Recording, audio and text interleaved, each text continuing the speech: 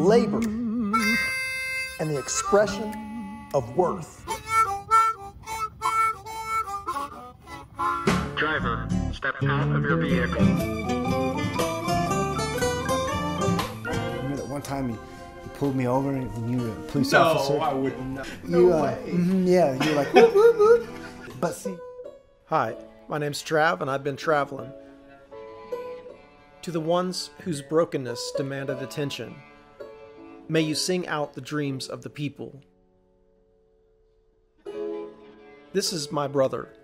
He took his own life about 2.5 years ago. I'm trying to have the conversation now that him and I couldn't have. Lost more than found.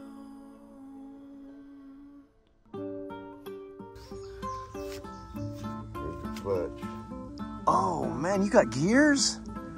Whoa. Okay, so you got the exhaust pipe coming down here, and we got the clutch on the left, just like a motorcycle, right? And you got these, it's like a 10-speed handlebars turned upside down. This thing has just been reworked. Yeah. So interesting. We are all playing our parts in this great composition. That's me, the little guy there, Traveling Trav. My dad is filming, the guy behind the camera, and that's my mom, right there on the steps. Watch out, little Trav. That concrete is hard. I was deeply influenced by the children's television on PBS. Fred Rogers, he wanted us to all know that we are lovable and capable of loving. It's okay to be curious, to ask questions.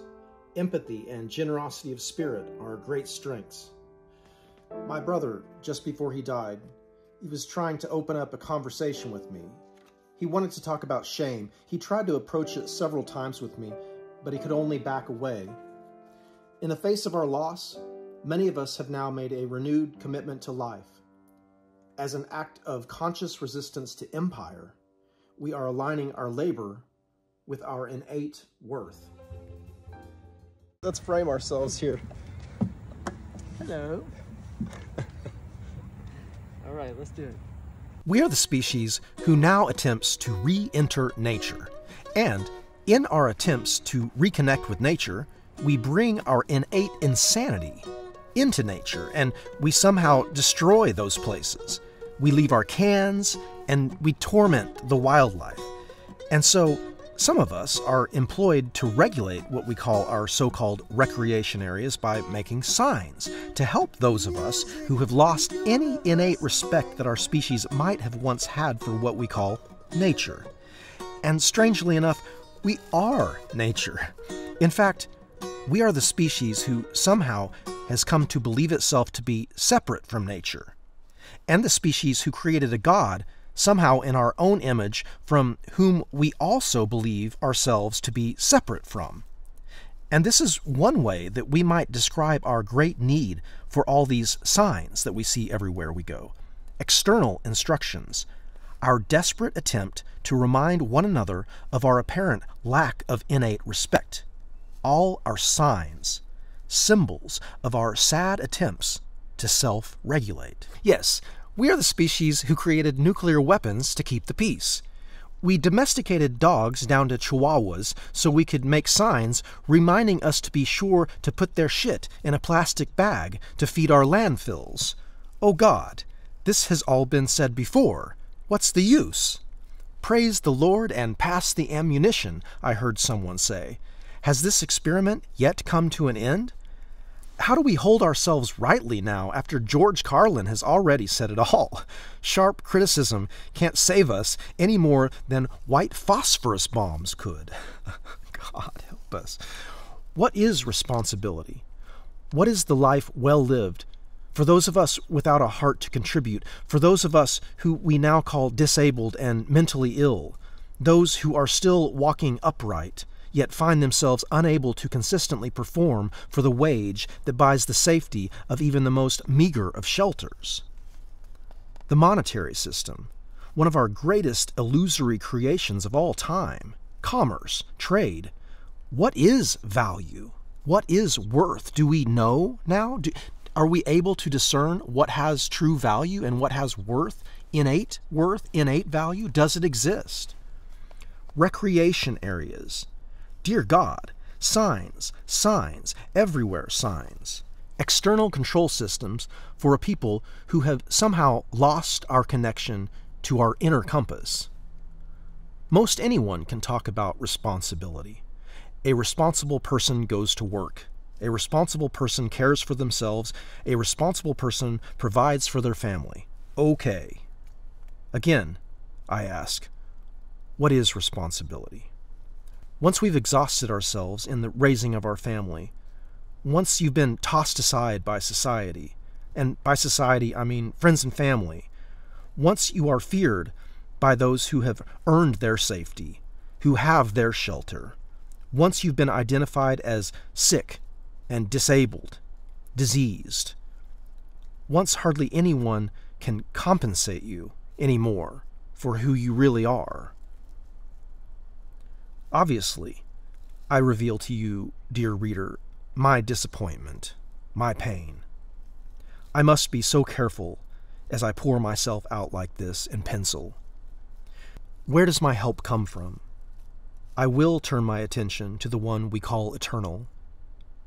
After all the study, and after all the analysis, I will turn my heart toward the one love. After having educated myself sufficiently to describe the human condition in a number of ways, now I pray, I trust. I have given myself fully in my participation, and that full participation, I confessed, must have looked quite ridiculous at times, and that participation was surely quite inadequate in the eyes of many, including those who I claim to love the most. If they must see me as a failure, may my life serve as some kind of teaching tool, and may I accept myself fully as I walk through each stage of development, and may these words fail to discourage anyone who is at an earlier stage of development than me. Me, Trav, this particular manifestation of consciousness that I call I, this bipedal word monkey, descendant of those who invented shoes and obesity and the Cocker Spaniel. Artificial selection, some call it, our capacity to choose the genes that we prefer to express in our so-called lower animal friends. Now, where was I?